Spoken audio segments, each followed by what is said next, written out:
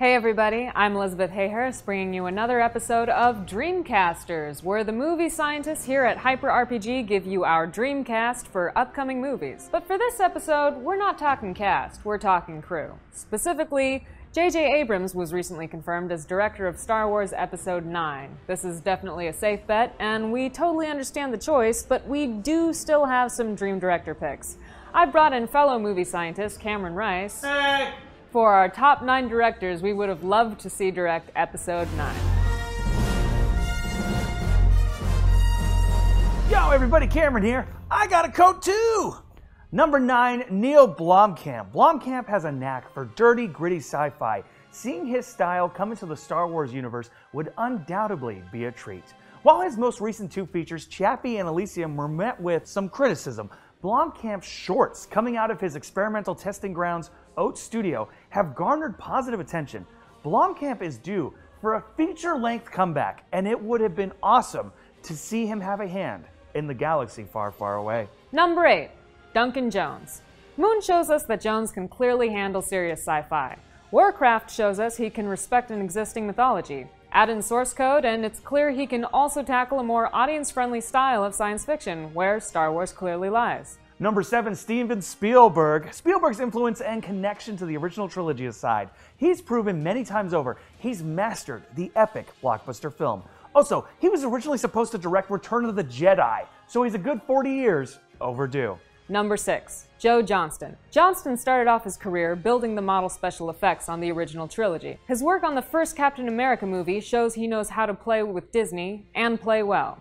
Also, he did The Rocketeer. That movie is great. See it! Number 5, Ryan Coogler. From Fruitvale Station to Creed, a film that both pushes and honors its past legacy, to the upcoming Black Panther film, there are few directors more on fire today than Ryan Coogler. He's proven himself to be a go-to for young, interesting cast, which the new Star Wars has in droves.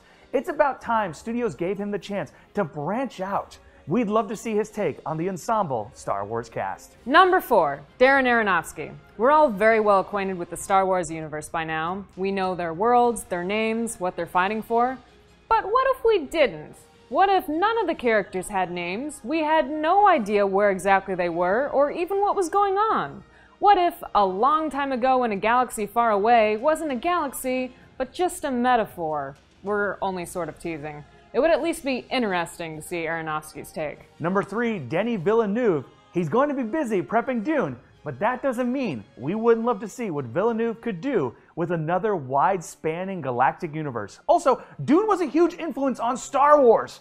Starting off in smaller, more intimate films like Prisoners and Sicario to big-budget fare like Arrival, we have no doubt he could handle the Skywalker saga. Number 2, Patty Jenkins. With Wonder Woman under her belt, it's obvious that Jenkins can direct a film driven by a female lead, supported by an ensemble cast. It'd be awesome to see Rey get the respect Jenkins could give her. And let's not forget her directing debut Monster, where she proves she can also tackle characters with a dark side. True, if she took on this, she couldn't do Wonder Woman 2, but in our dream world, she does both. And number 1, Ava DuVernay. She consulted on Force Awakens, she just wrapped A Wrinkle in Time for Disney, and she's one of the most interesting filmmakers working today. Between her boundary-pushing documentaries to her groundbreaking work in fictional films, Ava DuVernay is our number 1 dream choice to direct Star Wars Episode 9. So that does it for our list. What did you think? Who would you like to have seen? Are you excited for J.J. Abrams' return? Let us know in the comments section below. Thanks for watching, Dreamcasters, and we'll see you next time with some more dreams.